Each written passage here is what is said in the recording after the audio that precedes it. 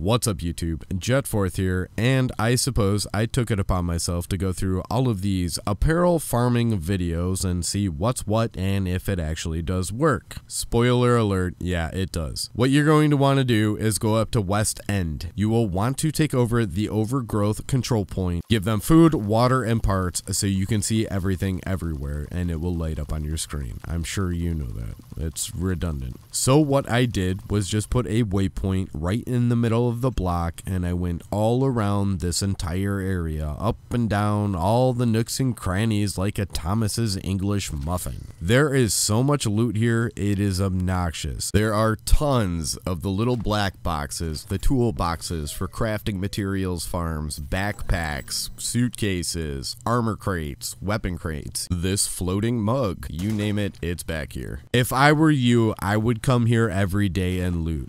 Now the second place that has been posted is in Foggy Bottom. You will want to take over the Sleeping Giant control point, come down to this little highway system, and then go back underneath the bridges, and there is an absurd amount of loot under here. Now you can go all the way down the entire highway and there is boatloads of loot. Now the next place that was featured in one of these videos was West Potomac Park, and it was around the campus settlement mission where you run around this little ring right here. I did not find this to be very lucrative. I wouldn't really do it unless you really wanted to, but yeah. I mean, there was some outcast boxes, but I would wait until we hit World Tier 5 before spending any of your keys at this time. I'd kind of ignore this place for now. It wasn't that great. And the final place was in Constitutional Hall right here. You may want to take over the Ivory Tunnel control point. I didn't bother with it. I just fast traveled to the campus and ran down there. There was a fair amount of apparel and loot and other stuff in here. It was pretty decent, but it was nowhere as good as what was in West End,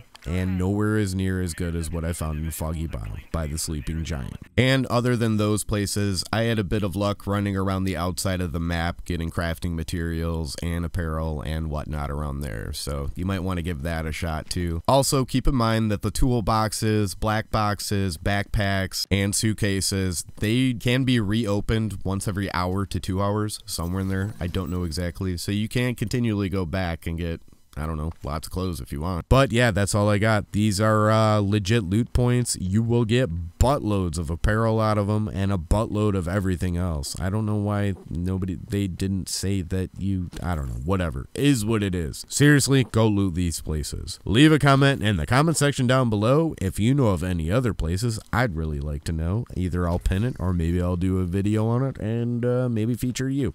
I don't know. That's up to you. Hit the old like button if you could. Subscribe if you haven't subscribed already for Division and news and whatever else I decide to do on this channel and all that other crap. And I'll catch you all on the flip side. Peace!